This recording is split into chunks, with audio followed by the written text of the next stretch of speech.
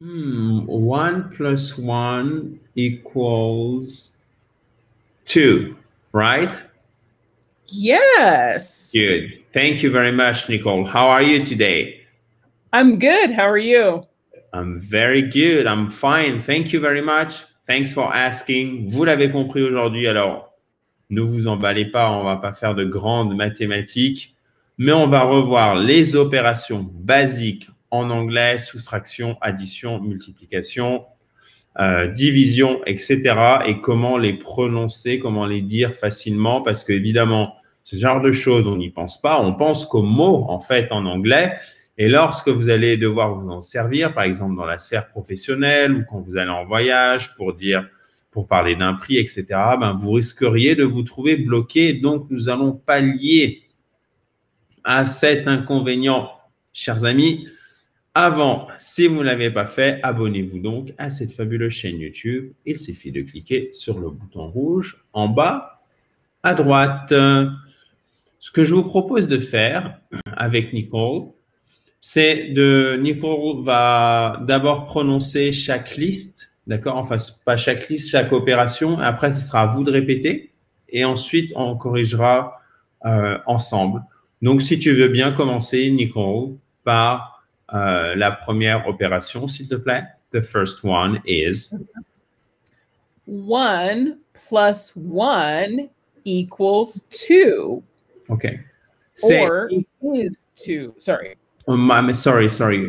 Please, could you please repeat that? 1 plus 1 equals or is 2. OK. Donc, le égal, vous pouvez dire simplement le verbe être à la troisième personne du singulier, is, OK? Ou alors, vous dites equals. Mais c'est bien equals. Il y a bien S, d'accord? C'est pas equal. Comme nous, on dit égal, vous pourriez tenter de dire equal. Non, c'est equals. OK, guys?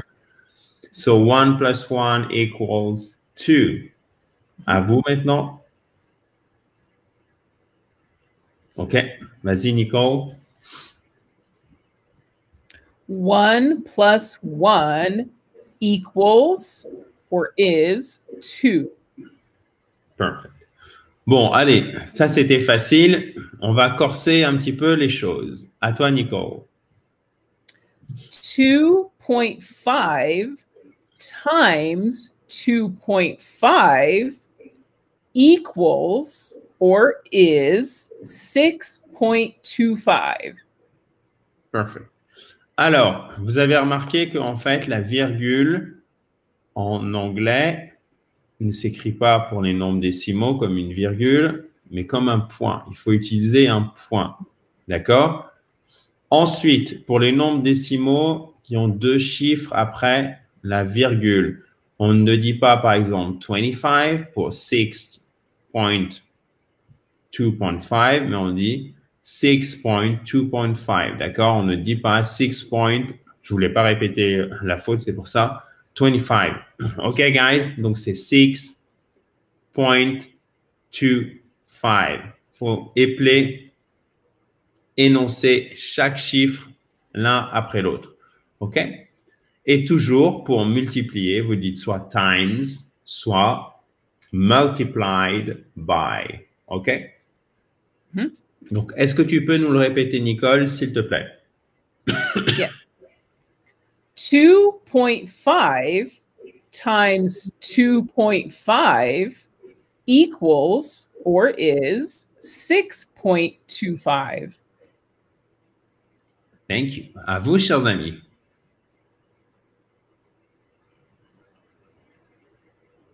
OK.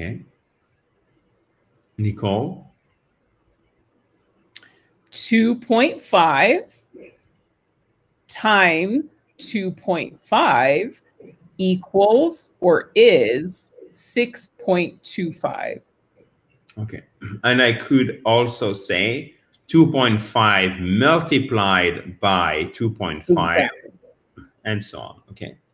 So it can be more complicated, but this is basic. Absolutely. So 2 moins 2 égale 0. How is it in English? 2 minus 2 equals or is 0. OK. À vous, chers amis, s'il vous plaît. Easy. So 2 minus 2 equals 0. Perfect. Nicole, à toi, s'il te plaît, pour celui-ci. 2 divided by 2 equals or is 1. So 2 divided by 2 equals or is 1. À vous, chers amis. OK. À toi, Nicole. 2 divided by 2 equals or is 1. OK. Thank you very much. Alors, une opération légèrement plus compliquée avec des nombres décimaux et un résultat négatif. Ce qui nous donne, Nicole, 1.2 minus 1.3 equals negative 0.1. OK. Donc, vous voyez, pour un moins, par exemple, 1,2, moins 0,1, on dit negative. Et après, vous prononcez chaque chiffre les uns après les autres avec la virgule au milieu, si besoin. Bon, c'est le cas puisque c'est un nombre décimal. Negative 0.1. OK? Donc, Nicole, est-ce que tu peux le répéter, s'il te plaît? Of course. 1.2 minus 1.3 equals negative 0.1. OK. Perfect. À vous, chers amis.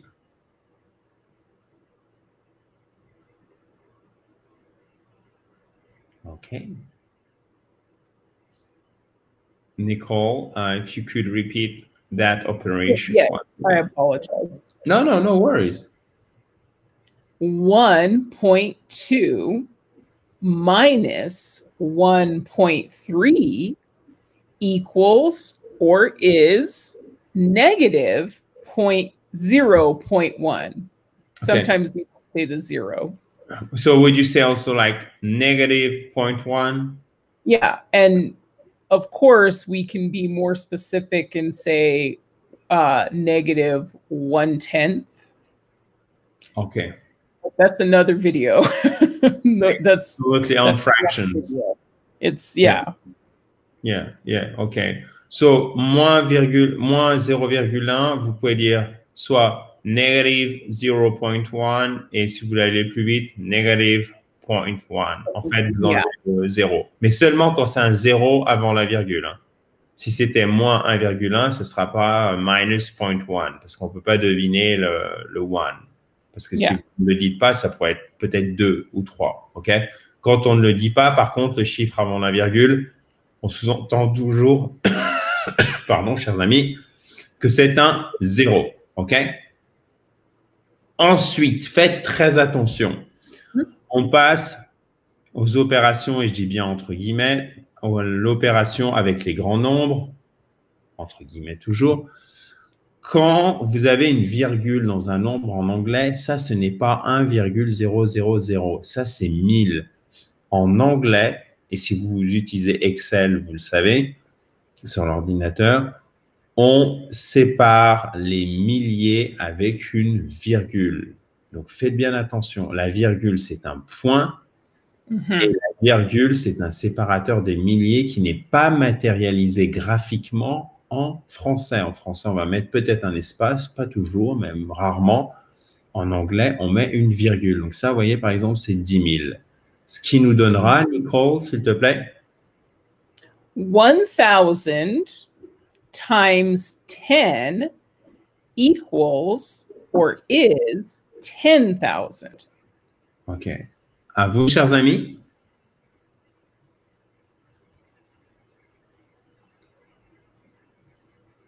À toi, Nicole. 1000 times 10 equals or is 10,000. Perfect. Alors, c'est 1000. OK. 1000. OK? Yes. 10,000. Thousand. Il faut bien faire le de à la fin, OK? C'est pas thousand. Non, thousand. Yes, exactly. Thank you very much. Et ensuite, une petite fraction pour finir, toute gentillette. Il s'agit de 1 sur 2 qui se dit, Nicole? 1/2. What? 1/2. Ah, OK, on dit donc une moitié. On va pas dire 1 sur 2. C'est pas 1 on 2, OK? They do not jump on each other. 1/2. Et donc, qui s'écrit H-A-L-F, mais le L ne se prononce pas. 1/2. Et vous faites bien le H. 1/2. OK, Yes. guys? Tu peux le répéter, Nicole, s'il te plaît? Yes. 1/2. OK, à vous. Nicole, once again, please. 1/2. Perfect.